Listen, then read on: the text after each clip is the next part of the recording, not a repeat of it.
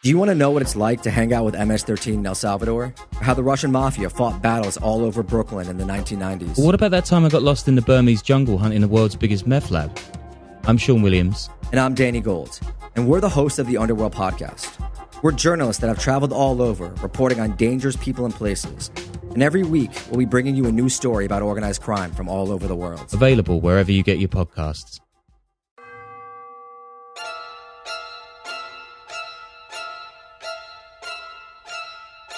David Alfaro Siqueiros raised his .45 caliber revolver in the air and fired a warning shot.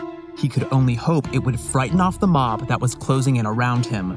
Aged 27, Siqueiros had an unruly tangle of curly black hair on his head and a long, slender face that was equine enough for his friends to call him caballo, Spanish for horse. It was 1924, and he was cornered in a dimly lit stairwell at the Preparatoria, Mexico City's national preparatory school. He belonged to a cohort of promising young painters receiving state funding to complete murals there. Many of the muralists, Siqueiros included, were members of the Mexican Communist Party, and their radical politics guided their hands as they painted their walls. Unfortunately, much of the faculty and student body heartily loathed their leftist messaging and had started raising hell about it. They baited the painters and vandalized their murals, pelting them with stones and shooting them with blowguns. The artists took to carrying firearms to protect themselves as well as their handiwork. With tensions escalating as long as they had, the face-off in the stairwell must have appeared inevitable in retrospect. A swarm of approximately 60 students was besieging Siqueiros' workstation, and it looked likely that somebody would get hurt. To his relief, however, he wasn't alone for long. His brothers and brushes heard the report of his pistol and rushed to his aid, 30 or so strong. Meanwhile, a sculptor named Ignacio charged toward the fray from the opposite direction to defend Siqueiros, leading a battalion of battle-ready stonemasons and firing his own pistol to intimidate the rabble. Finding themselves threatened from multiple sides, the students took flight. Siqueiros escaped unscathed, as did the rioters. Revolutionaries polarize, revered by some and resented by others for challenging the status quo. One of Mexico's most celebrated muralists, Siqueiros was revolutionary in more ways than one. Throughout his long and checkered career, he radically reimagined how to make murals in the modern world. For him, painting and politics were inextricably linked, and his leftward convictions informed both how and what he painted, much to the dismay of some viewers and patrons. Outside the art world, Siqueiros fought for revolutionary causes on the battlefield. As a student, he put his education on pause and took up arms in the Mexican Revolution, a bloody conflict that changed the course of history in his homeland. As an established painter almost 2 decades later, he would risk his life in another war, this time on foreign soil. One rainy night in 1940, his political convictions drove him to a less honorable cause. He and several others opened fire on the Mexican home of Leon Trotsky as he and his family slept in their beds. A much-vaunted hero of the Russian Revolution, Trotsky had since become public enemy number 1 in the Soviet Union as a result of a coordinated, state-backed character assassination, causing a schism within the Communist Party. This would lead to more than one attempt on his life, the last of which proved fatal. Today, we'll hear about how Siqueiros blazed trails within muralism, how Trotsky divided communism, and why the one revolutionary came for the blood of the other under cover of darkness. This is The Art of Crime, and I'm your host, Gavin Whitehead. Welcome to Episode 1 of Assassins, The Assassinations of Leon Trotsky, David Alfaro Siqueiros.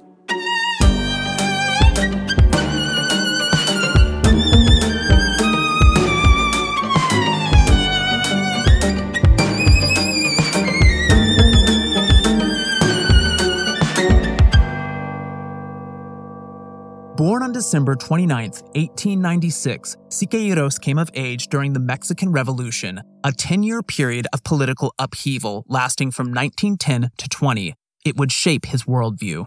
It started with a revolt against the strong-armed dictator Porfirio Diaz. From 1876 to 1911, Diaz served almost continuously as president of Mexico. Under his leadership, the country enjoyed relative stability after prolonged conflict in the 19th century. Mexico modernized as investments flowed in from overseas, with a growing number of train tracks and telegraphs crisscrossing the nation. Meanwhile, domestic industries boomed, including mining and oil, yet prosperity came at a steep price. Diaz maintained his grip on power by crushing opposition. Furthermore, his policies favored foreign investors plus an elite minority of land-owning Mexicans while impoverishing the peasantry and indigenous populations. By 1910, an ailing Diaz had grown increasingly unloved as unrest simmered among the working classes.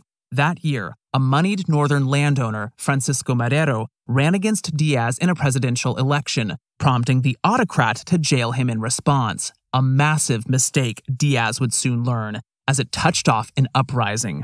Against expectations, the rebels bested the federal army loyal to the dictator. In May 1911, Diaz resigned and went into exile, and soon thereafter, Madero succeeded him as president of Mexico. The ouster of Diaz created fault lines in Siqueiros' family. By 1911, they were living in Mexico City. Largely influenced by his spirited sister, Maria de la Luz, a 15-year-old Siqueiros leaned way to the left, bidding good riddance to Diaz. Meanwhile, his father, Cipriano, a straight-laced lawyer with an enviable income and well-knotted ties to the landowning class, resented the revolution. Friction between father and son would shake the household. One night, Cipriano gave a dinner party, and the teenaged David came home to a dining room full of anti-revolutionary fat cats. When they pestered Siqueiros about his own political views, the firebrand smoldered. After declaring, "I only know that the hacendados, the big-time landowners, are a pack of thieves," he proceeded to lock himself in the adjacent room and started smashing whatever he could, jumping out a window and hurling chunks of pavement at the house while his father and guests looked on in horror. Apart from acting out at home, Siqueiros engaged in activism at school. The same year as his dinner party conniption, Siqueiros enrolled in classes at the Academy of San Carlos, the National Academy of Fine Arts. Like many of his classmates, he was disappointed by the old-school curriculum. Many of his educators worshipped classical European art while more or less ignoring native Mexican traditions. Their method of instruction required their pupils to sketch copies of antique statuary, working from photographs or modern reproductions, among other equally stultifying exercises. Students longed for a pedagogy with less stone and stasis and more life and liberty, the freedom to improvise rather than merely imitate, or to draw the human body from living, breathing models. For a time, Siqueiros and his schoolfellows sought extracurricular means to fill these gaps in their education.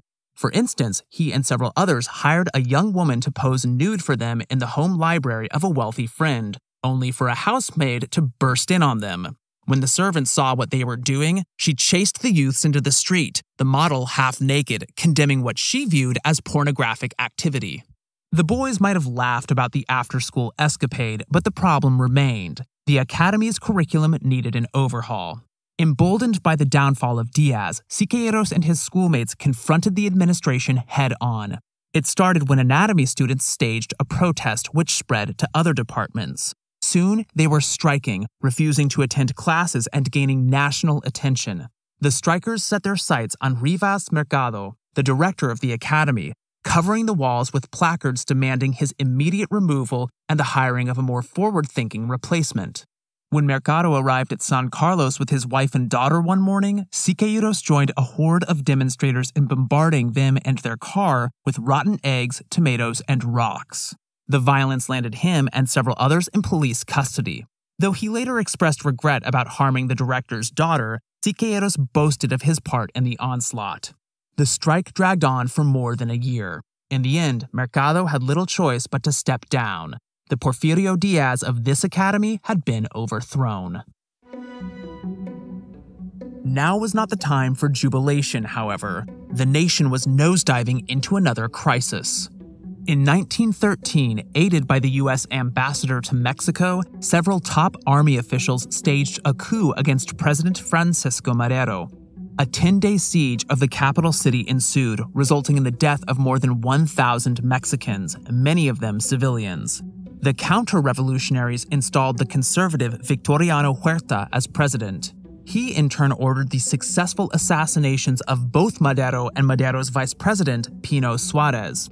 Soon, Huerta found himself embattled by multiple revolutionary forces. They overpowered the federal army, forcing Huerta to resign just over a year after assuming the presidency. The bloodshed wasn't over. The revolutionary armies turned on each other in a struggle for power. It was during this stage that Siqueiros enlisted. This chapter of the Mexican Revolution is dizzyingly complex, and we don't have time to discuss it in detail. Suffice to say that Siqueiros fought on the side of a politician named Venustiano Carranza. After a brief stint as a frontline reporter, Siqueiros joined the Batallón Mamá, a squadron comprised of teenaged boys along with older, more experienced soldiers. Throughout the conflict, Siqueiros survived numerous brushes with death, often showing bravery in the face of danger. One night, his unit was journeying to Tehuantepec by rail when Siqueiros awakened to the sound of gunshots and the train ground to a halt. Peering out a window, he discerned flashes of light in the distance. Aware of what he was seeing, yet wanting to avoid panic, he reassured his comrades, "Don't worry, they're just fireflies." Within seconds, however, these harmless fireflies were piercing the walls and ripping through the soldiers. His battalion was trapped. After a frenzied firefight, the train restarted. By the time they had reached safety, however, several were dead, including 2 schoolfellows of Siqueiros. Over time, the revolution mixed hardship with unexpected pleasures. As Siqueiros traveled the country, he patronized famed restaurants and brothels alike. In the words of his biographer, D. Anthony White, quote, "The joys, sorrows, excitement, and terror which Siqueiros experienced throughout the revolution ran the gamut of human emotion and made an indelible impression on him," unquote. As time would tell, Siqueiros fought on the winning side, attaining the rank of second captain. Carranza took Mexico City and went on to serve as president. In 1917, his government promulgated a newly drafted Mexican constitution. Among other provisions, it expanded labor rights, limited the power of the clergy, and instituted agricultural reforms, making it possible to redistribute land. All in all, however, more than 1 million Mexicans lost their lives throughout the revolution. Because of the staggering perils they faced, as well as the significance of the reforms brought about by the Mexican Revolution, many would view Siqueiros and other veterans as national heroes. He would certainly benefit from this standing later in life.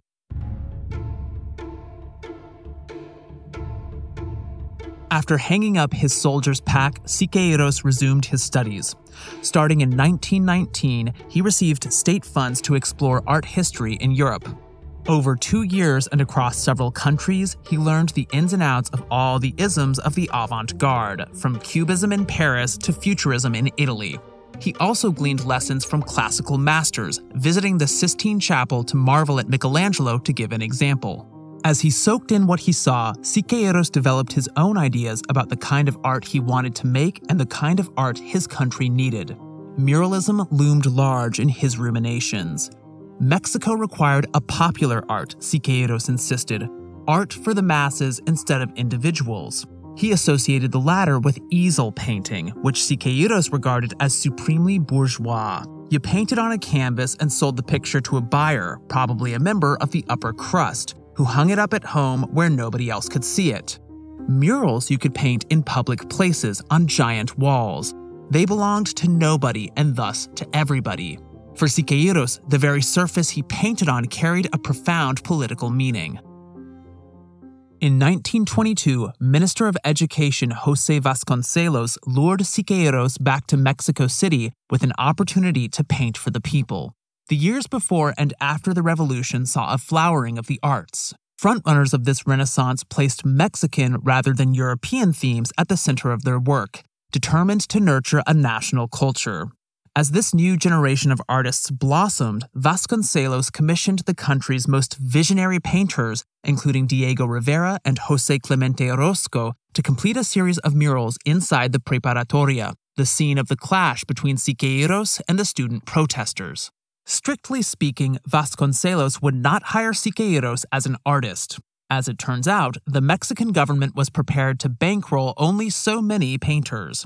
Exploiting a loophole, Vasconcelos employed many of his muralists not as artists, but as instructors instead. Thus, Siqueiros first appeared on the payrolls as teacher number 29 of drawing and mural crafts. A major irony underlay this title. Nobody could deny his facility with a brush, yet Siqueiros was hardly in a position to teach mural crafts. At this stage of his career, he had painted a grand total of 0 murals. He was a teacher in name and a novice in practice. Over the course of 2 long years at the Preparatoria, he would teach himself how to work in this medium through an agonizing process of trial and error. It was with lofty ideals about what he was doing, if little idea about how to do it, that Siqueiros hauled his painting supplies into his new workplace. Founded as a Jesuit school in 1597, the Preparatoria opened as a secular boarding school in the late 1860s. Its facade consisted of a blood-red volcanic rock known as Tizantal, in addition to a series of windows and doors with jambs and lintels wrought from cantera, a grayish-white stone. In all, 6 sections composed the complex. The largest college, the Colegio Grande, was structured around a sun-soaked patio planted with trees in the colonial style. Also on campus was the old chapel, converted into a library at the Preparatoria.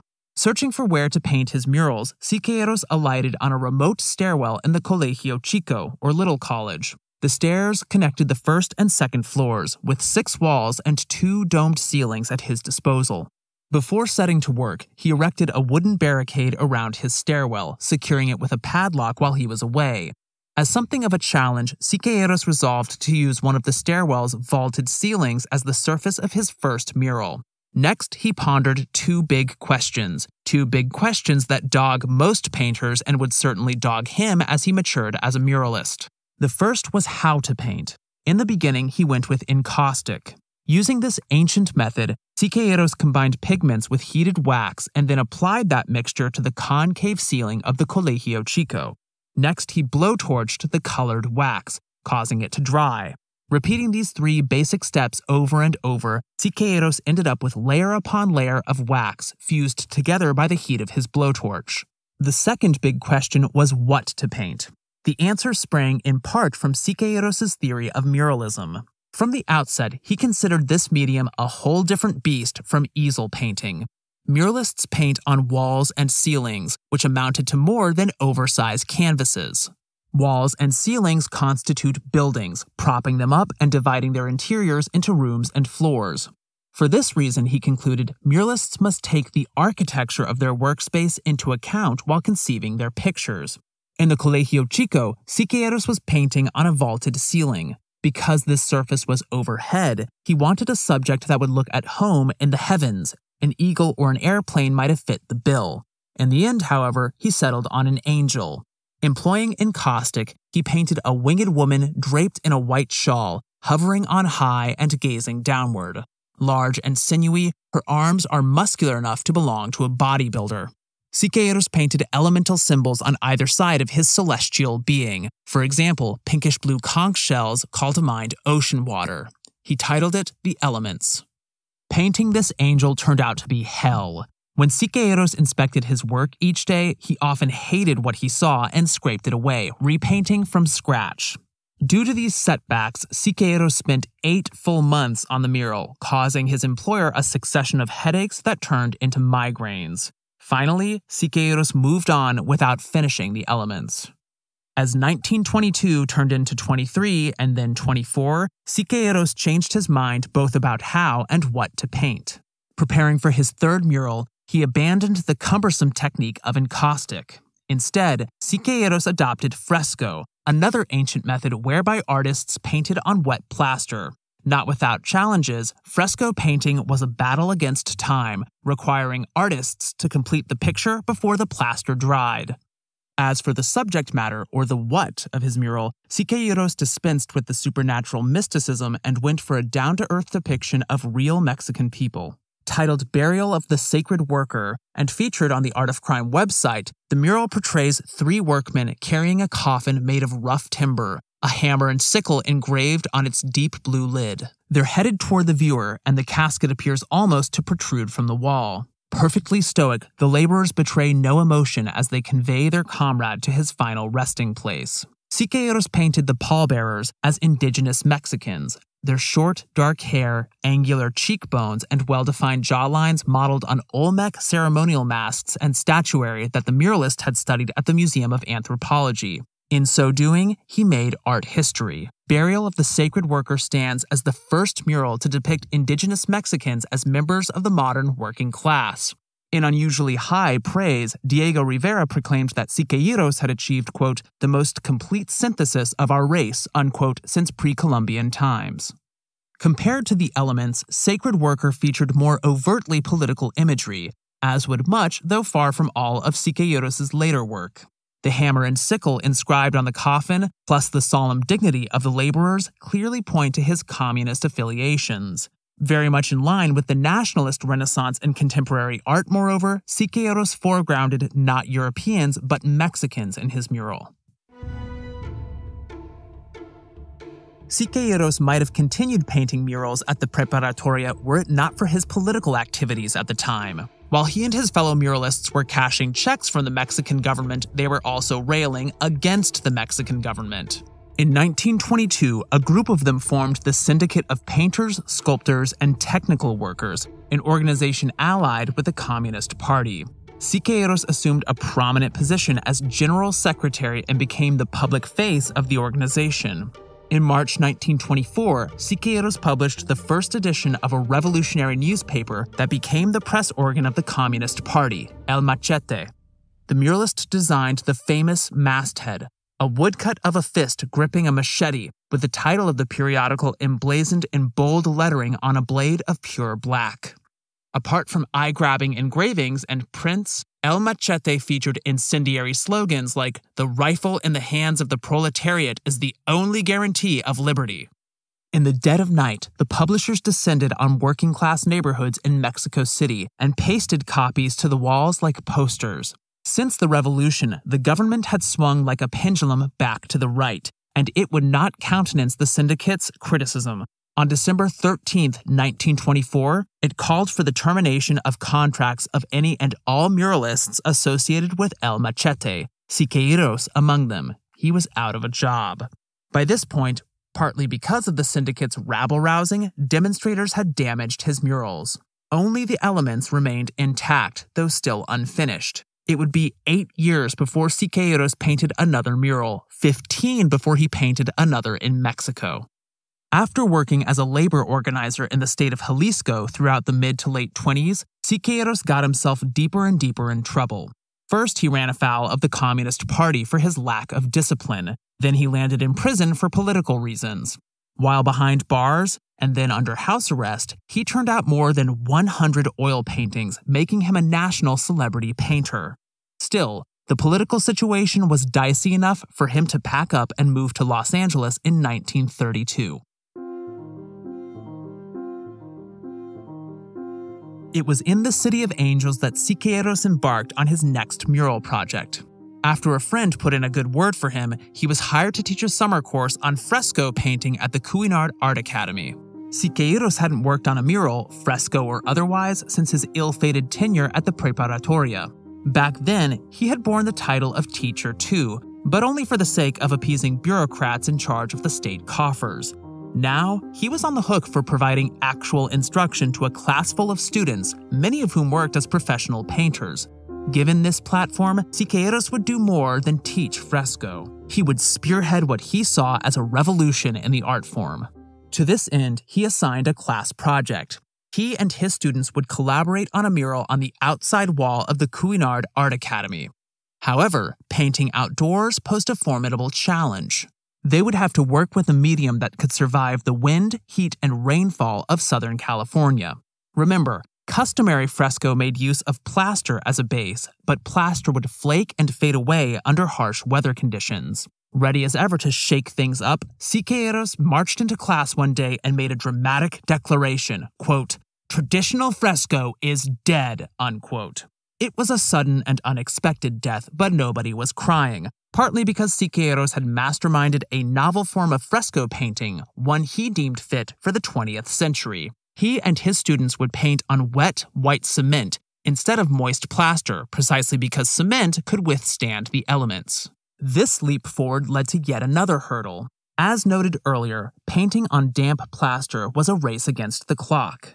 Cement dries even faster than plaster, meaning Siqueiros and his pupils faced greater time pressure. Then it hit him. His modern muralism required the speed of a modern tool, the spray gun. At the time, manufacturers were already using this instrument to paint automobiles and household appliances like refrigerators and stoves. Despite murmurs of skepticism, Siqueiros brought his students around to the idea. Armed with a spray gun, Siqueiros found that he could paint not just with greater speed, but with increased spontaneity, his spirits soaring as he blasted away. Whether in military uniform or a pair of overalls, Siqueiros loved to pull a trigger. Equipped with their spray guns and christening themselves the mural block painters, Siqueiros and company set to work on their project. In keeping with the collectivist ethos of communism, Siqueiros preached the necessity of teamwork. In theory, he and his students collaborated as equals on a shared undertaking. In practice, however, Siqueiros was the master and they his apprentices. At the end of the day, he had the final word on what they painted. Never was this more evident than the final night of their enterprise.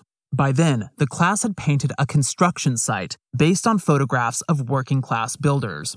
Beneath the Cuinard Art Academy's second-story windows, about a half-dozen painted laborers hunched down on a scaffold, their attention turned to the street down below. The evening before the mural's completion, the team had yet to paint what it was the construction workers were looking at on the street. That part of the wall remained untouched. When the headmistress, Mademoiselle Cuinard, asked what would go there, Siqueiros informed her that he and his team would paint a street performer, inspired by the buskers who made their music and executed magic tricks throughout Los Angeles. After a hard day's work, however, Siqueiros was exhausted and told his collaborators to head home for the night. A surprise was waiting for them the following morning. Siqueiros had lied about his fatigue and finished the mural in the middle of the night. He would pull this and similar stunts throughout his career. Making an executive decision, Siqueiros ditched the promised street performer in favor of more politically freighted subject matter. A labor organizer standing on a soapbox, clearly addressing the construction workers above, flanked by a black man to the left and a white woman to the right, each of them holding a baby in their arms. Interracial harmony and coordinated reform efforts among the working classes can bring about a bright future, the artwork implies. The mural block painters titled it Street Meeting. Not unlike Siqueiros' murals in the Preparatoria, Street Meeting riled up viewers unfriendly to Marx and his disciples.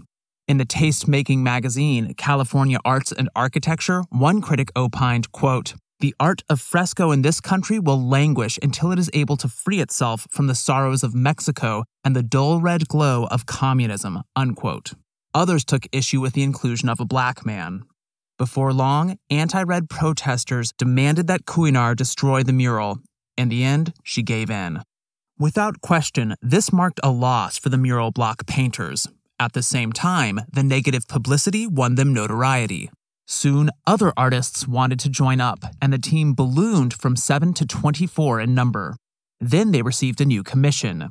F.K. Fernez, owner of the Plaza Arts Center, hired them to paint one of the plaza's exterior walls. Far larger than the side of the Cuinard Art Academy, this wall measured 16 feet tall by 80 feet wide. The mural block painters would relish the challenge. As the crew got to work, Siqueiros tussled with a theoretical and practical problem that bedeviled him for years, one that never would have occurred to me before I read up on muralism. It's all about perspective and how the viewer engages with the picture. Think about how you look at a painting on canvas in a gallery, the canvas being of average size. Chances are you approach it, stop, study the Picasso or Matisse or whatever, and then move on. You remain stationary when viewing the artwork, taking it in from a single vantage point. That's not how it goes with monumental murals, especially outdoors. Say you've got a mural on the facade of a building right on the sidewalk in the middle of a city block. Plenty of viewers would see the painting as pedestrians bound for some destination, work, or wherever. They may well look at the painting as they pass by, but they may not stop to do it. Moreover, as they proceed from one end of the block to the other, they inevitably see the mural from a variety of angles. In contrast to the typical gallery goer, then, a good number of mural gazers remain in motion while viewing the painting, checking it out from shifting vantage points. This insight gave rise to Siqueiros' concept of the dynamic spectator. While at work on the second LA mural, Siqueiros photographed the plaza from various spots on the sidewalk, getting a sense of how it would look to a mobile viewer, and made alterations to the composition accordingly. Early on in the process, Siqueiros announced the title of the mural, Tropical America. When the scaffolding came down, it stunned the neighborhood. The colors were so bold they almost poked you in the eye. As many observers studied the mural, however, they bristled at its message. In the minds of many, the title had conjured visions of exotic Latin American flora and fauna, like toucans and jaguars and coconuts and whatnot. That was not what Siqueiros gave them. The mural's central panel shows an indigenous Mexican, crucified, his arms roped to the crossbar, and his head lolling so far to one side it seems about to fall off. Perched above the corpse is a gigantic bald eagle. Far from a sunburst of tropical exotica, the mural issues a searing indictment of American imperialism and its devastating impact on indigenous Mexicans. Not unlike Street Meeting, Tropical America unleashed a furor. While the art community marveled at its vibrant hues and composition, less appreciative observers condemned its political commentary.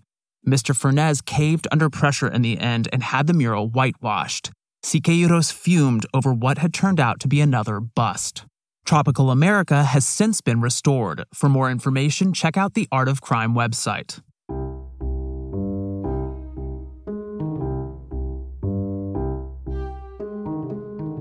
In 1931, not long before Siqueiros moved to Los Angeles, left-leaning Mexicans hailed what they saw as a sequel to their own revolution. It took place an ocean away, on the soil of their former colonizer, Spain. After Spaniards effectively voted in favor of abolishing the monarchy and introducing a democratic republic, the reign of King Alfonso XIII came to an end. Honoring the people's wishes, he stepped down and departed Spain of his own volition, a dramatic change to say the least, since the 44-year-old Alfonso had ruled as monarch since birth. His resignation gave way to the Second Spanish Republic. Energized by the historic turn of events, the new Republican government instituted measures to improve public education, redistribute land, update the armed forces, and separate church and state. Many of these reforms recalled those of the revolutionary government in Mexico. However, the bloodless advent of the Second Spanish Republic morphed into brutal civil war. Much like Mexico at the time of the revolution, Spain was a bitterly divided country. The Republican government claimed victory in the 1936 elections, yet much of rural Spain remained under the control of the nationalist opposition, a coalition of conservatives, monarchists, traditionalists, and others led by a merciless military junta. General Francisco Franco held a prominent position in this body. Never quite known for their democratic principles, the nationalists didn't care who had won more votes in a free and fair election and took up arms against the Republicans. As World War II loomed on the horizon, the Spanish Civil War became international in scope, each side receiving assistance from abroad. From the beginning, Mexico sided with the Republicans. Mexican President Lázaro Cárdenas provided rifles and ammunition as well as homes for orphaned children. In addition to Mexico, the Soviet Union, United States, United Kingdom, and France threw their weight behind the Republicans in one way or another, particularly the Soviet Union. Meanwhile, Hitler's Germany and Mussolini's Italy supplied the nationalists with weaponry, soldiers, and air support as they battled their way toward Madrid. While the conflict raged, volunteer soldiers flocked to Spain to defend the Republic against the insurgents. Siqueiros was one of them. Following the events with a careful eye, he celebrated the birth of the Second Spanish Republic and deplored the outbreak of civil war. By 1936, he had taken up residence in New York City, where he ran an experimental workshop exploring techniques like dripping paint on canvases. One of the workshop participants, Jackson Pollock, attained legendary status for perfecting this method during the heyday of abstract expressionism. As 1936 drew to a close, Siqueiros bid farewell to the Big Apple and sailed for Valencia. For the second time in his life, he was charging full tilt into civil war. During the struggle, Siqueiros emerged as a capable leader. Having become second captain in the Mexican Revolution, he was made major, the next highest rank, upon his arrival. He would later be promoted to lieutenant colonel. Absurdly, Siqueiros had charge over a unit that consisted almost entirely of anarchists. Commanding officers tend not to want anarchists in their regiment for a simple reason. They're never super thrilled about following orders. Nevertheless, Siqueiros won their respect and then their obedience, facing mortal danger with unfailing sang-froid. He led an attack on a blockhouse under machine gun fire, engaged in hand-to-hand combat in a blizzard, and stood his ground in a marsh as enemy artillery units inched ever closer. Through it all, Lieutenant Colonel Siqueiros showed uncommon panache, particularly by virtue of his spiffy uniforms. He sported an American cap with visor, a leather strap drawn tight across his chest, and riding pants tucked into spit-shined boots. According to rumor, the tricked-out swashbuckler even plowed into battle wearing a purple and gold cape. Asked why he favored such flashy apparel, Siqueiros responded with an argument that few could dispute. What's the sense of being an artist if you can't design your own uniform? Despite his valor, the Spanish Civil War would not resolve the way Siqueiros had hoped, with the nationalists overrunning the Republican government and Francisco Franco seizing power. Siqueiros left Spain before war's end and refocused on painting. He worked in South America for a time, even completing a mural in Buenos Aires. Still, one major goal remained unaccomplished. He had yet to finish a mural in his native country. In 1939, the opportunity presented itself at long last. Siqueiros founded and agreed to serve as leader of the International Team of Graphic Artists, which brought together painters from Mexico and Spain. After some haggling, Siqueiros negotiated a commission at the Mexican Electrical Workers Union in the nation's capital. Just as he had solo at the Preparatoria, Siqueiros and his collaborators would paint the walls and ceiling of a stairwell, this one with about 100 square meters of surface to cover. Siqueiros and company cracked on with it, implementing many of the methods he developed in Mexico City and Los Angeles. After examining the stairwell from multiple vantage points to understand how a dynamic spectator would see it, they had at the walls with spray guns and airbrushes, working as a collective. All in all, it took 15 months to complete the mural, 2.5 times the 6-month estimate Siqueiros had given. They titled their handiwork Portrait of the Bourgeoisie, hailed by art historian Desmond Roquefort as, quote, one of the great moments in 20th century mural art, unquote. It is a trip. Taking this stairwell was like passing through a portal into an otherworldly jungle, a part surrealist, part proto-steampunk dreamscape. In one section, a fascist demagogue, represented as a trench-coated man with the head of a yellow parrot, inflames the masses with a flower in one hand and, more significantly, a torch in the other. The parrot possesses qualities of a machine as well. It's mounted atop and seemingly powered by a spring-loaded mechanism meant to evoke the spinning gears, conveyor belts, and electrical currents of industrial capitalism. It would take ages to describe the mural in its entirety, so I highly recommend that you visit the Art of Crime website and see it for yourself.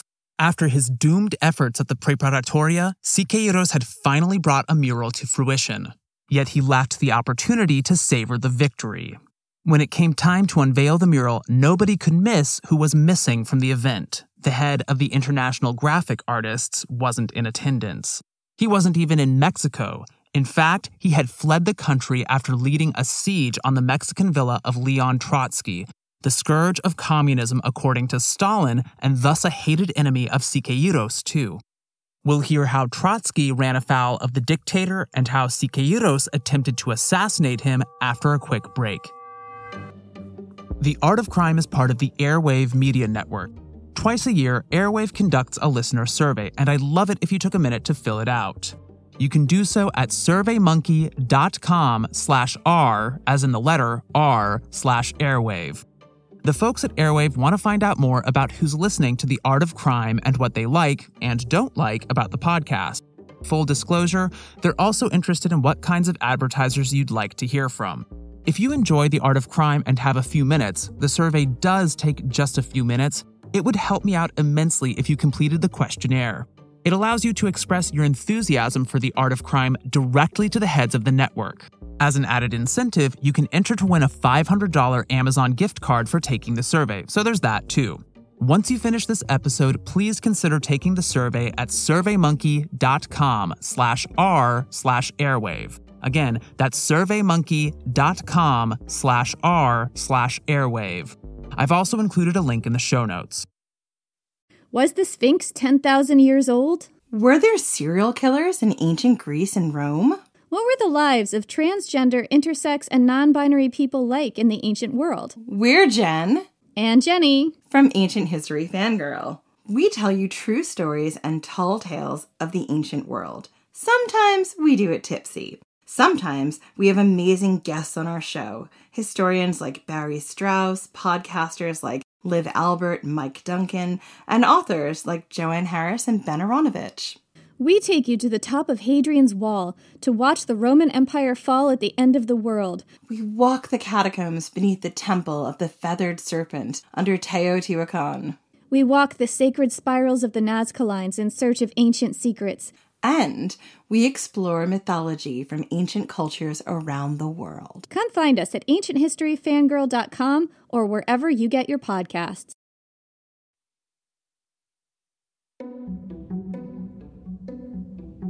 To understand how Trotsky wound up on a collision course with Siqueiros, we have to talk a bit about the former's background. By 1940, Trotsky had undergone a meteoric rise during the Russian Revolution, followed by a precipitous fall in its aftermath.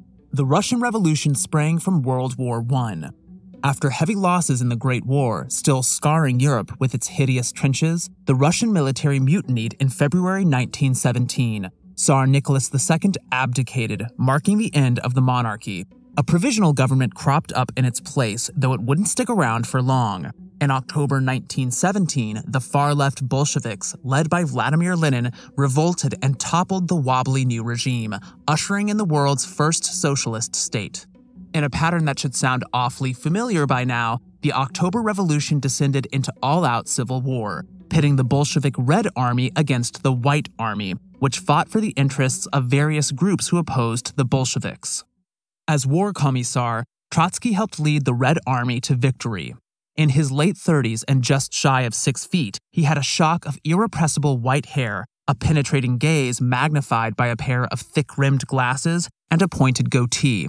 At a glance, he may not have seemed suited to the office of war commissar. Anybody could tell you he was brilliant. He had written on politics, literature, history, and other topics before the revolution, yet he knew little to nothing of military tactics. The solution was simple. He left that to the generals. What Trotsky could accomplish better than just about anyone was to rally troops around a common goal, which he did with a slew of public speeches. He brought charisma and conviction to the podium, yes, but these alone did not account for his effectiveness. Trotsky made frequent recourse to threats of dire punishment, particularly for deserters. Quote, "Cowards, scoundrels, and traitors will not escape the bullet. This I vouch before the whole Red Army," unquote. Another example of such ruthlessness can be found in his ploy to ensure the obedience of Tsarist soldiers, carryovers from the old regime. Many revolutionaries questioned their loyalty to the Bolshevik agenda. Trotsky coerced them into fighting like hell for the Red Army by holding their wives and children hostage. Throughout the Civil War, he spent little time at his headquarters, instead traveling Russia from Petrograd to Moscow to fire up the soldiery. He made his journeys in an armored train, which consisted of 12 cars in the early days and carried some 250 armed guards. Trotsky dubbed it his flying administrative apparatus. His cross-country warmongering catapulted him to fame, and according to the Russian revolutionary's biographer, Bertrand M. Patenaude, they made, quote, Lenin and Trotsky synonymous with Russian Bolshevism, unquote. Everything would change with the death of Lenin in 1924. To many observers, Trotsky seemed like Lenin's most probable successor. In the end, he sabotaged himself due in large part to character flaws. He had an international reputation for haughtiness and hostility toward those who disagreed with him. In the words of English playwright George Bernard Shaw, quote, "When Trotsky cuts off his opponent's head, he holds it up to show that there are no brains in it," unquote. His hubris cost him many an ally. Furthermore, Trotsky faced an unremitting and many-fanged foe in Joseph Stalin, a savvier politician and backroom dealmaker. Due to various ideological differences as well as their mutual lust for power, the rivalry between them overheated. During one meeting, Trotsky lambasted Stalin as, quote, the gravedigger of the revolution, unquote, whereupon Stalin stormed out of the room. Needless to say, Stalin prevailed. He would lead the Soviet Union and the Communist Party from 1924 to his death in 1953. By contrast, Trotsky's downfall was swift and irreversible. In 1927, Stalin expelled him from the Communist Party. The following year, Trotsky and his wife, Natalia Sadova, went into exile in Central Asia, only for the autocrat to cast them out of the Soviet Union in 1929. In subsequent years, the Trotskys relocated from Turkey to France and from there to Norway. None of these nations particularly jazzed about hosting Stalin's arch-nemesis. Stalin later regretted letting the exile escape. Nevertheless, Stalin and his henchmen could still harm Trotsky from Moscow. By dint of a turbocharged misinformation machine, Trotsky emerged as the Soviet Union's most abhorrent boogeyman, somehow responsible for the motherland's every ill, even freak accidents like train derailments and factory fires. Then came the show trials, which filled newspaper columns around the globe. The first took place in 1936, and while Trotsky himself was not in the courtroom, his name echoed throughout the proceedings. The defendants included big-name Bolsheviks who had aroused Stalin's ire for one reason or another. According to the state, they had colluded in a conspiracy to assassinate Stalin and overthrow the government, a conspiracy masterminded by Trotsky from abroad. There was no validity whatsoever to the allegations. Shockingly, however, all but one of the accused confessed publicly to committing these crimes. All were found guilty and sentenced to death. The Soviet Union's sustained smear campaign against Trotsky, especially the show trials, opened up a fissure in the Communist Party around the world. Those supporting Stalin cried out for Trotsky's blood. Others known as Trotskyists sided with his opponent.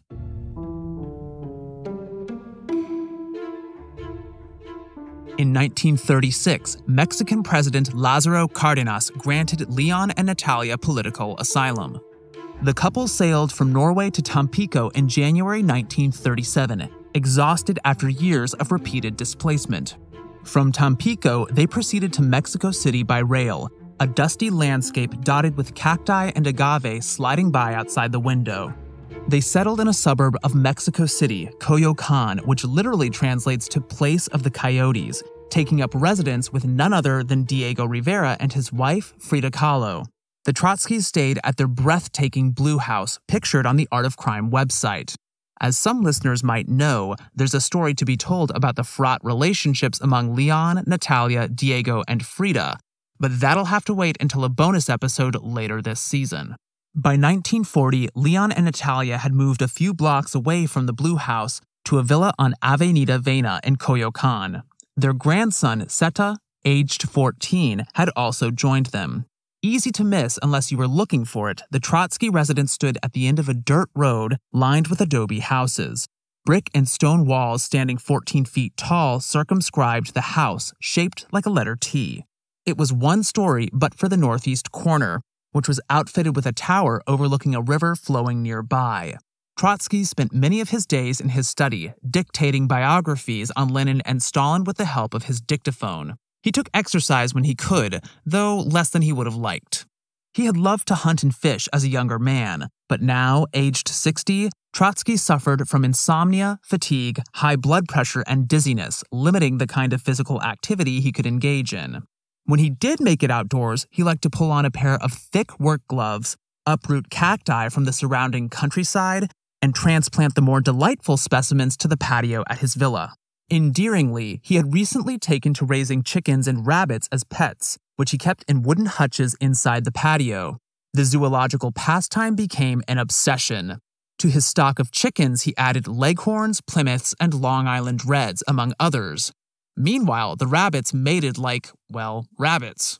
By his final months, he was caring for more than 100 in all. Life on Avenida Vena might sound bucolic. It seemed more like incarceration to Trotsky. He and Natalia had never felt welcome in Mexico. President Cárdenas's decision to open his borders to them infuriated Stalinists, and the capital city was seething with anger before the asylum seekers had even shown up. Soviet sympathizers plastered the walls with posters featuring slogans like "Out with Trotsky, the assassin." The day following Leon and Natalia's arrival, the communists staged a massive demonstration in the Plaza de Santo Domingo, right at the heart of the capital city. The rhetoric became more violent with time. By the beginning of 1940, exclamations of "Death to Trotsky" punctuated meetings of the Communist Party. For the sake of Trotsky's safety, a team of more than 10 policemen and armed bodyguards provided 24/7 security at the Coyoacan villa. One watchman had even rigged up an alarm system with tripwires connected to light bulbs that could illuminate the patio and expose intruders at night.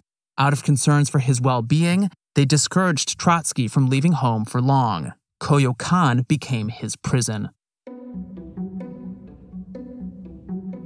Trotsky's villa would seem more like a war zone when Siqueiros laid siege to it. It's difficult to say when, how, and why the plot to assassinate Trotsky took shape.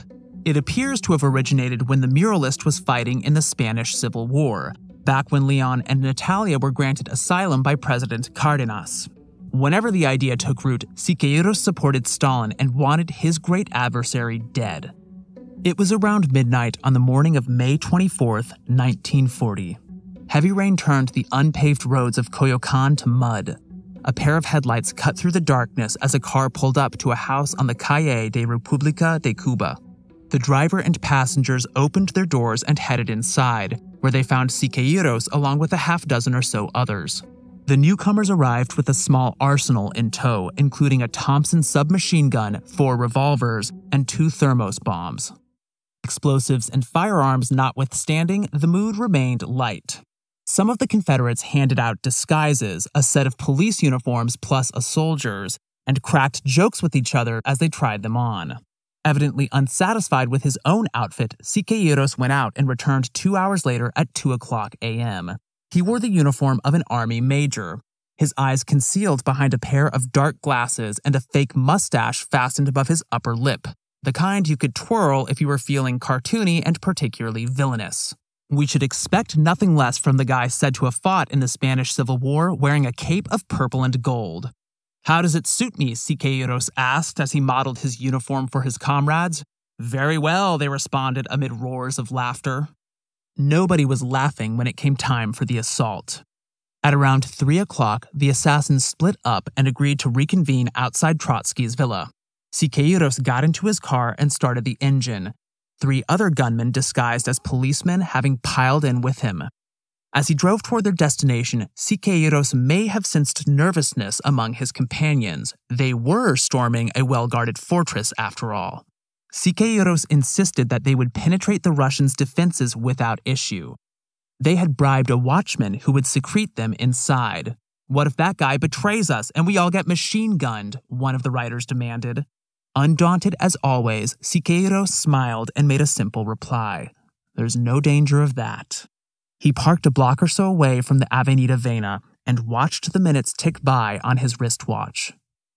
At about 4 a.m., Siqueiros and his accomplices sprang into action.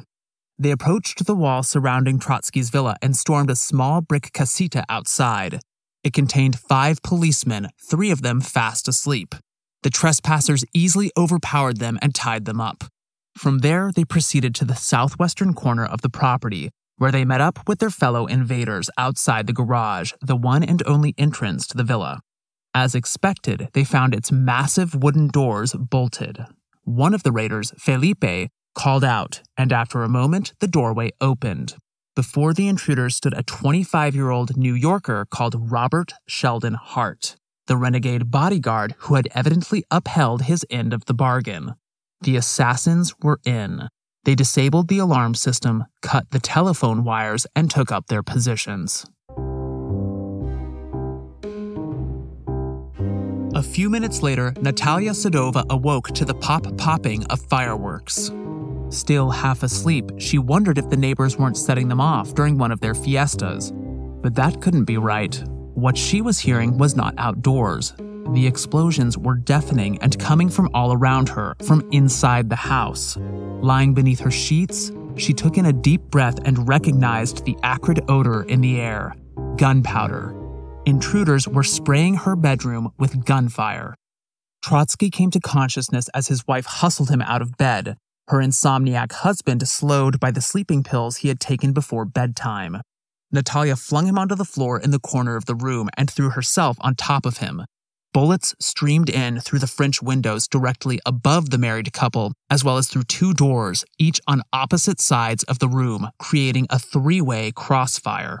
The missiles ricocheted off the ceiling and walls, while shards of glass and splintered plaster flew in all directions. Questions flashed through Trotsky's mind as he lay prostrate on the ground. Where were the guards? What about the police? Was their 14-year-old grandson, Seta, okay? One volley of bullets was coming from his bedroom. The assault went on for several minutes. The guns fell quiet, only for the silence to be broken by the thud of an explosion. The door to Seta's bedroom burst open. A uniformed man stood on the threshold, almost silhouetted by flames right behind him. Raising her head from the floor, Natalia caught a glimpse of the invader. The helmet on his head and the buttons on his greatcoat glowed blood red in the firelight. He waited there, watching, surveying the scene for signs of life. After a moment, he raised a handgun and fired multiple rounds into both Natalia and Leon's beds. Then he vanished. The Trotskys lay there unmoving, as if turned to stone with terror. Then, without warning, a cry pierced the air. "Dedushka!" The voice belonged to Seta, who had called grandfather in Russian, at once a plea for help and an expression of concern. Leon and Natalia snapped into action. They later recalled this moment as the most distressing that night, and rose from the floor, rushing into his room. The boy was nowhere in sight, but a small fire was blazing near a wrecked wardrobe cracking in the heat of the flames. Guns went off now and then outdoors. Have they taken him? The grandfather worried. Natalia heaped carpets and rugs on top of the blaze, hoping to smother it while Leon went for his gun. A minute or two later, Leon and Natalia heard Seta again, now overjoyed, this time calling out to friends who were staying the night at their house. He was safe, they realized, and the attackers appeared to have beaten a retreat. Natalia and Leon went to the other, unopened door in their bedroom, which led to the study. Finding it jammed, they hammered on it with their fists until they heard guards on the other side. Younger and stronger than the trapped married couple, the security officers forced open the door. Both the Trotskys and the Sentinels were astonished by what they saw. None of them were hurt. Everybody gathered on the patio outside to assess the damage. Against all odds, nobody had died. There was one injury, however, sustained by none other than the teenaged Seta. Roused from sleep by the thunder of gunfire, he dove under his bed.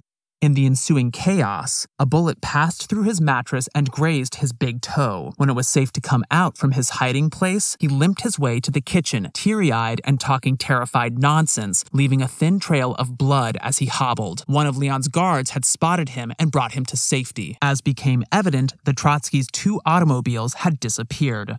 Adding insult to injury, the assailants had stolen them to make their getaway, leaving the garage wide open. Perplexingly, they noted, Robert Sheldon Hart was missing.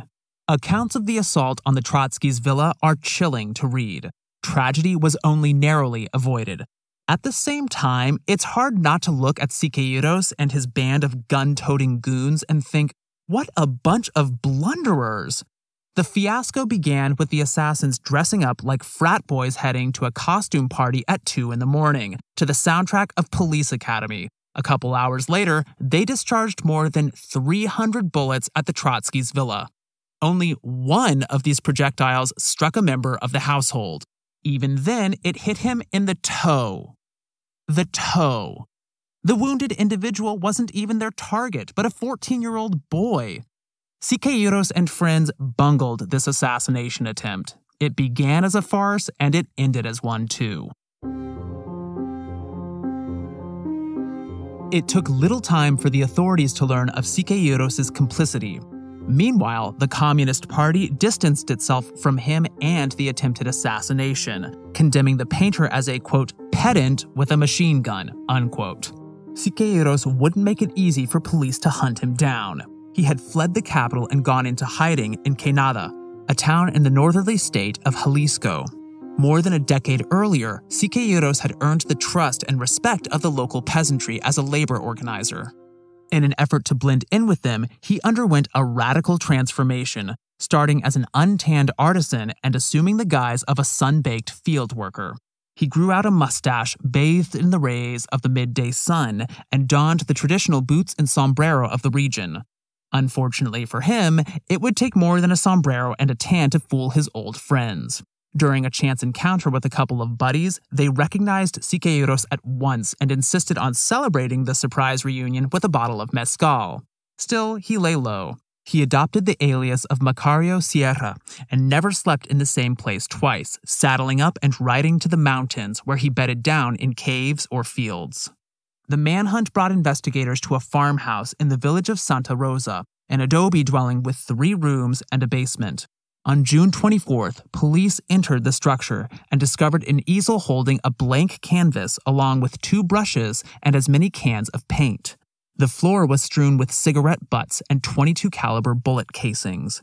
Ready to make use of their own firearms, the officers proceeded downstairs to a small kitchen with a dirt floor. After a moment, the detectives relaxed. Nobody was there now, but somebody had been in recent weeks.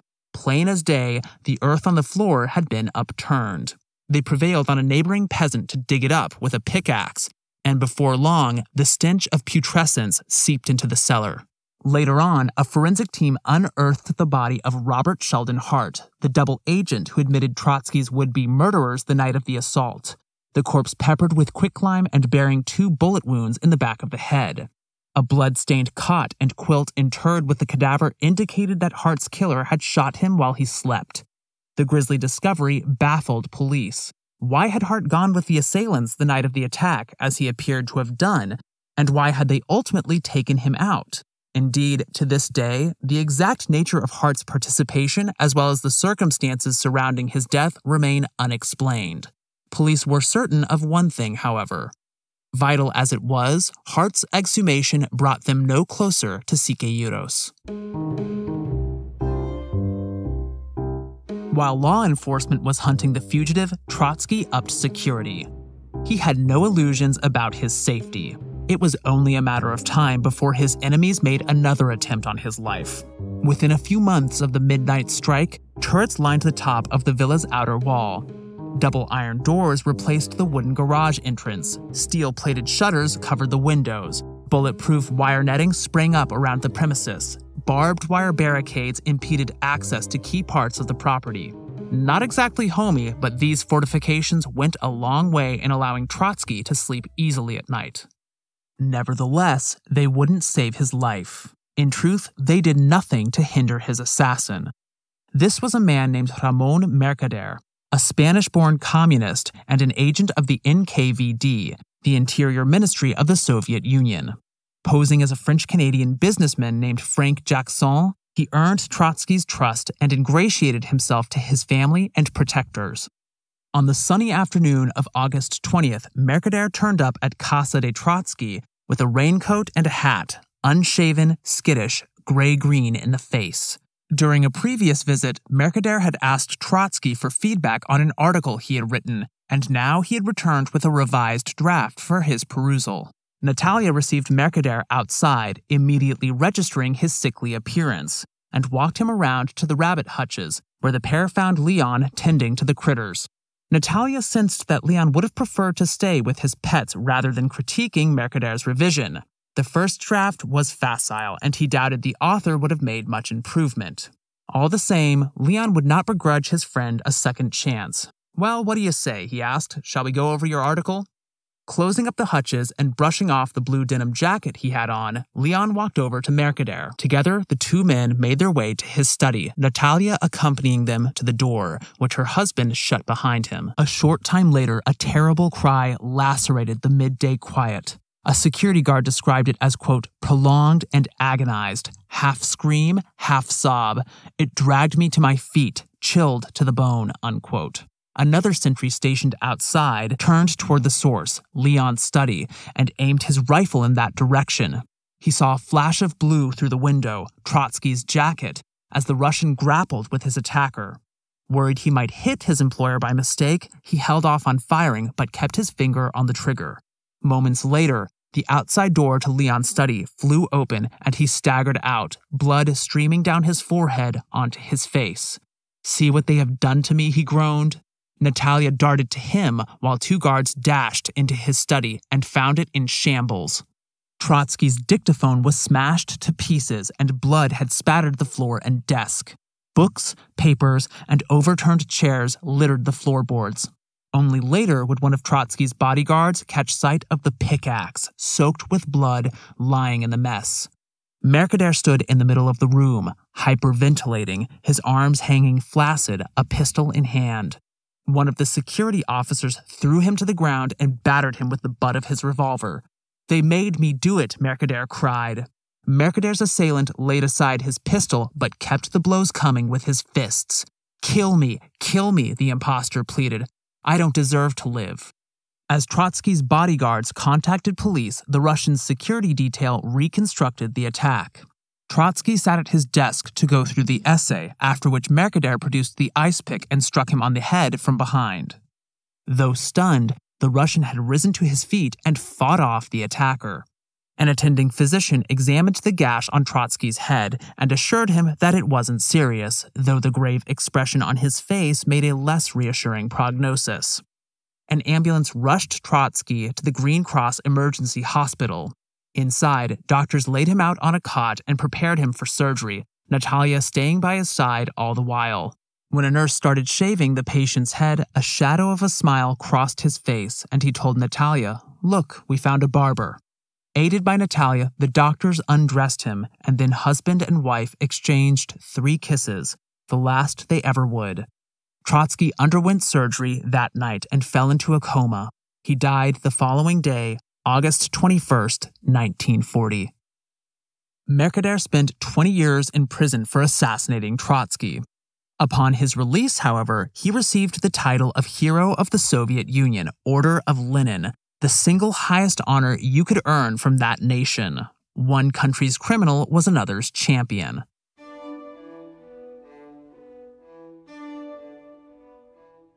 Meanwhile, Siqueiros could not evade capture forever. Shortly after Trotsky's passing, soldiers armed with carbines surrounded the muralist and took him into custody, binding his hands behind his back and slipping a noose around his neck. He was certain he would never make it back to Mexico City alive. When his captors escorted him to their commander, Colonel Salazar, however, Siqueiros received a pleasant surprise. Salazar apologized for all the rifles and manhandling and directed his men to untie the painter's hands. Then, ordering them to stand at attention, Salazar heaped praise on Siqueiros as a national hero, a battle-tested veteran of the glorious revolution, not to mention an artist of international repute. Hopping into their cars, the soldiers drove the painter to a nearby village and treated him to a banquet in his honor. Figuratively speaking, Siqueiros had gone from handcuffs to handshakes, and this congenial reversal of fortune in many ways foreshadowed what lay around the corner. Back in the capital, Siqueiros was jailed while awaiting trial. He wouldn't stay in the slammer for long. In a wait a minute, what turnabout, the Communist Party suddenly came to his defense, calling for his release despite having denounced his attack on Trotsky. In the meantime, more than 50 Spanish and Mexican intellectuals submitted a petition to President Manuel Ávila Camacho. According to biographer D. Anthony White, they demanded leniency for Siqueiros, quote, on the basis of his artistic achievement and contributions to national culture, unquote. Natalia Sadova could not have objected more vehemently, decrying Siqueiros as a terrorist. Over the widow's protestations, the authorities let Siqueiros out on bail. During a private audience with President Ávila Camacho, moreover, Siqueiros listened with interest as the head of state encouraged him to go into voluntary exile to dodge prosecution. It sounded to him like sound advice. Shockingly, Siqueiros flitted off to Chile and never stood trial for leading the assault on the Trotsky villa. Nor was he, or anyone else, held to account for the fatal shooting of Robert Sheldon Hart. Siqueiros was back in his native land before long, and he would go down in history as one of the big 3 in Mexican muralism, along with Diego Rivera and José Clemente Orozco. One of Siqueiros' best-known murals, The New Democracy, adorns an interior wall of Mexico City's Palacio de Bellas Artes. Yet a different museum in Mexico City reminds visitors of the darker side to Siqueiros' legacy. Trotsky's house in Coyoacan remains open to the public, and those who stop by and enter his bedroom will find haunting traces of Siqueiros and Company's failed attempt to assassinate the Russian. A wall covered with bullet holes. A mural painted with gunfire. Next episode, we travel to New York City to hear about the aspiring playwright who walked into Andy Warhol's studio bent on shooting him dead. You've been listening to The Art of Crime, created, written, and narrated by yours truly, Gavin Whitehead. Liam Bellman Sharp edited sound and composed the score. Last but not least, 1,000 thanks to research and production assistant Ken Symphonies. The Art of Crime is part of the Airwave Media Network. To find out more about their excellent programming, visit www.airwavemedia.com. If you like what you heard on The Art of Crime, please tell the world, by which I mean everyone you know, plus the occasional stranger. Also, if you can, take a moment to rate and review the podcast. It goes a long way in helping others find out about the show. Finally, all throughout history, artists have relied on the support of patrons to make their work. The same holds true for podcasters making shows about historical artists, so please consider making a donation at www.patreon.com/artofcrimepodcast. Every bit counts and is massively appreciated. As a reminder, be sure to check out the Art of Crime website at www.artofcrimepodcast.com. It features all kinds of images relevant to the show, including maps, drawings, paintings, photographs, sheet music, and more. You can also follow us on Facebook at Art of Crime Podcast, Instagram at Art of Crime Podcast, and Twitter at Art of Crime Pod. If you have questions, comments, or feedback, please don't hesitate to drop me a line at artofcrimepodcast@gmail.com. Thanks for listening, and until next time.